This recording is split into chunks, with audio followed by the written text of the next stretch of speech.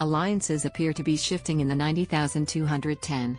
The Real Housewives of Beverly Hills October 5 Season 12 finale ended with a bang as Kyle Richards revealed who she believes allegedly leaked stories about sister Kathy Hilton's Aspen meltdown to the media right after their cast trip.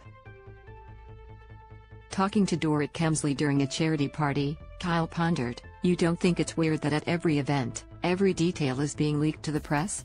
Dorit replied, "Yes, I do think it's weird. Do you think it's somebody in this group?" To which Kyle responded, 100%. Kyle explained in a confessional, "First, there were leaks in Aspen. Then I heard from a very, very reliable source that there were other leaks that never made it to publication. I was told who the leak was and it's in this group." Kyle added to Dorit, "Someone wants my sister to look bad so they that don't look as bad." Sutton Stracke decided to confront Kathy's biggest critics, Lisa Rinna and Erika Jayne, on Kyle's behalf. Point blank, Sutton said before asking, "Did either one of you leak to the press any of this information about Kathy?" Erika responded, "No, I don't know how to do that," to which Kyle replied, "It was someone who works for you. A publicist." Kyle explained in a confessional, Kathy launched an investigation and found out it was someone on Erika's team that had leaked these stories. Erika denied knowing anything about Kyle's allegations. As she stated in a confessional, "How convenient to accuse my publicist of press leaks. Your sister made an ass of herself in public and everyone saw it.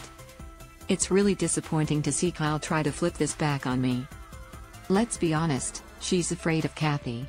Lisa, in her confessional, called Kyle's accusations bullshit, adding, "Going to this extent to try to cover for her sister, uneffing believable." Kyle continued to explain herself, "People wanted out there what Kathy did to make her look bad and it only effing hurts me." Erika and Lisa denied any alleged plot to make Kathy look bad and eventually left Kyle's house. In the car, Lisa said to Erika, "I told you they were going to try and pin all this on us." Meanwhile, Kyle told the rest of the RHOBH cast, "She just wants everything to be okay with my family." Fans will have to tune into the Bravo series reunion, which kicks off October 12, to see the fallout from Kyle's accusations. He and Bravo are both part of the Universal family.